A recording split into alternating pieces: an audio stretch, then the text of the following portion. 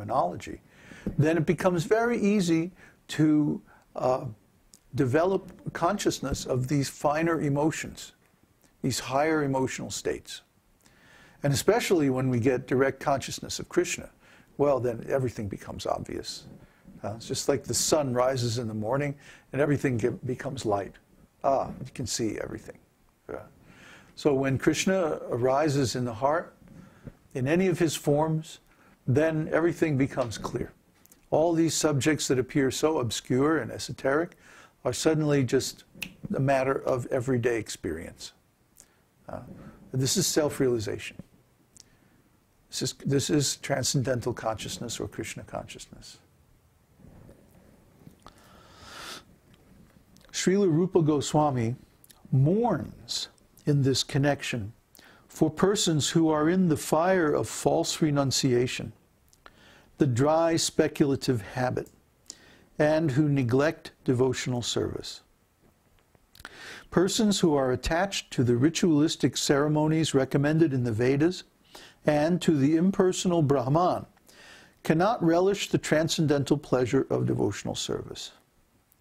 Sri Rupa Goswami advises, therefore, that devotees who have already tasted the nectar of devotion be very careful to protect devotional service from such dry speculators, formal ritualistic elevationists, and impersonal salvationists.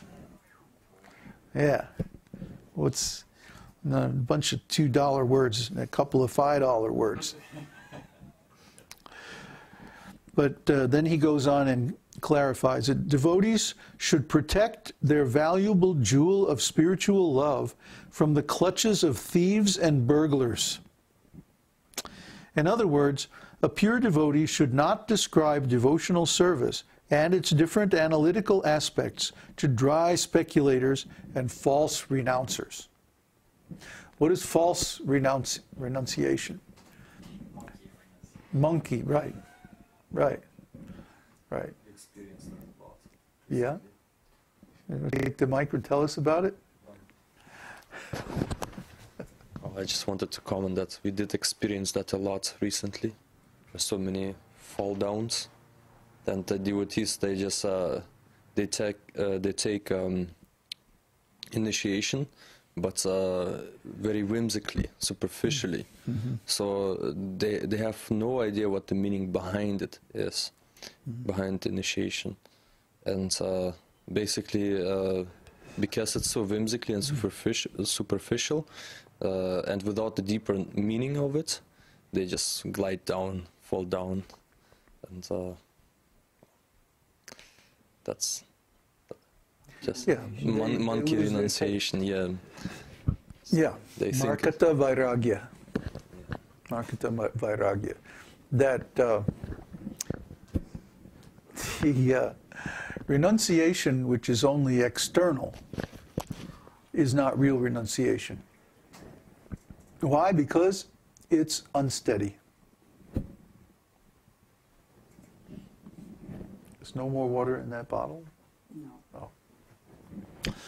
So, person who dry renunciation means making a mental effort. Okay, I'm going to stop smoking. Huh? Like Mark Twain said, stopping smoking is easy. I've done it hundreds of times. Because the desire for intoxication is still there in the heart or in the body.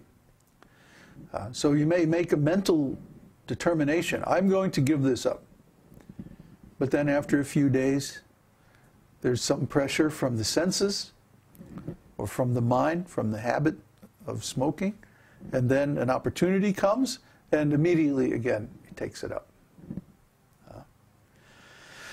So you can quit like this, like Mark Twain joking said, hundreds of times, but the habit will still remain. So real renunciation means when one comes to the transcendental platform of consciousness, and then in that consciousness, these mundane things become unattractive. They lose their flavor.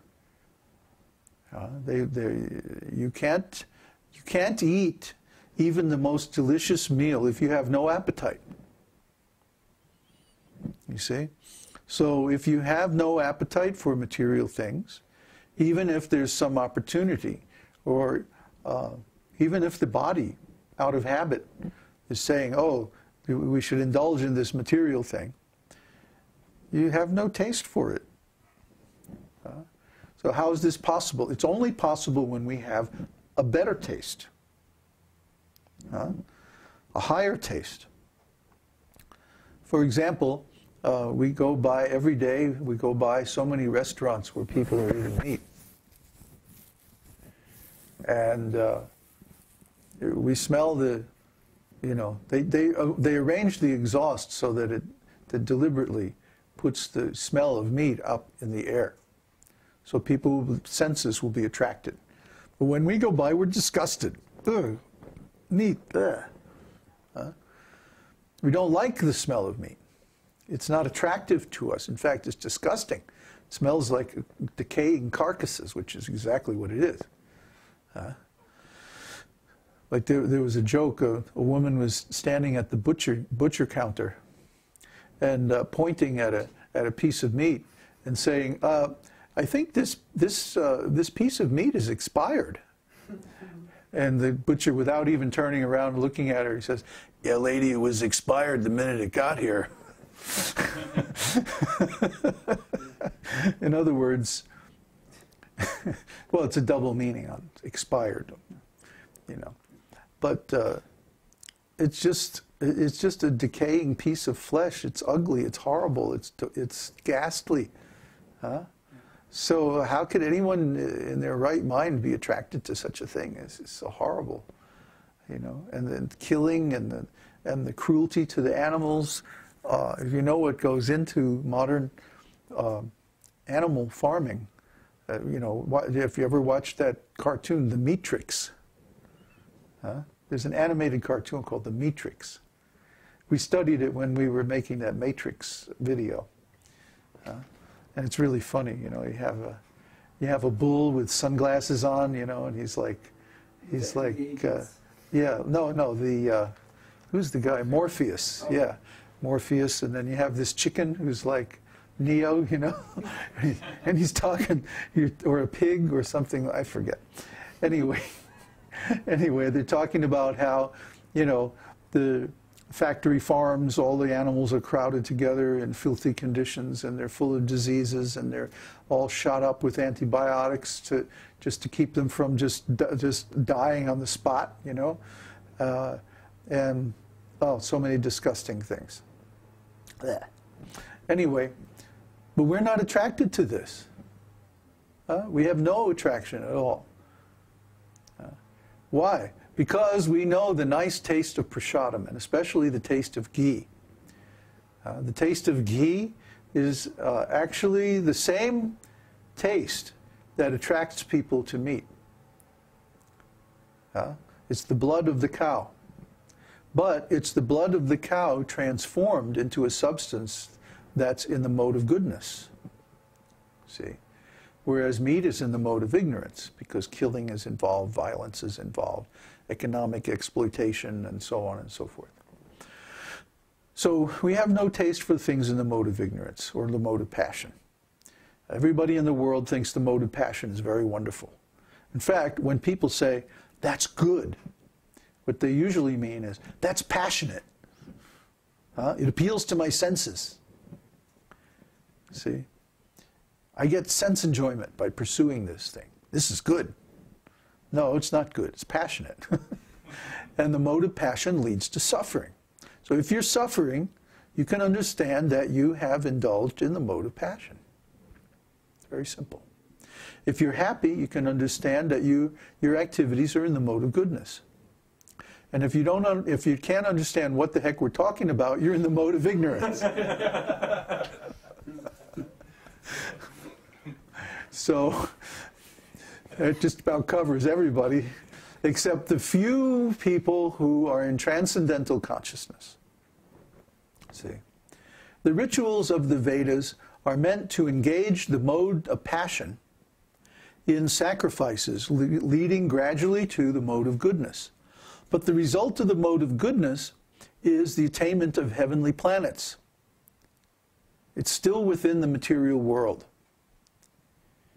and does not give eternal transcendental existence.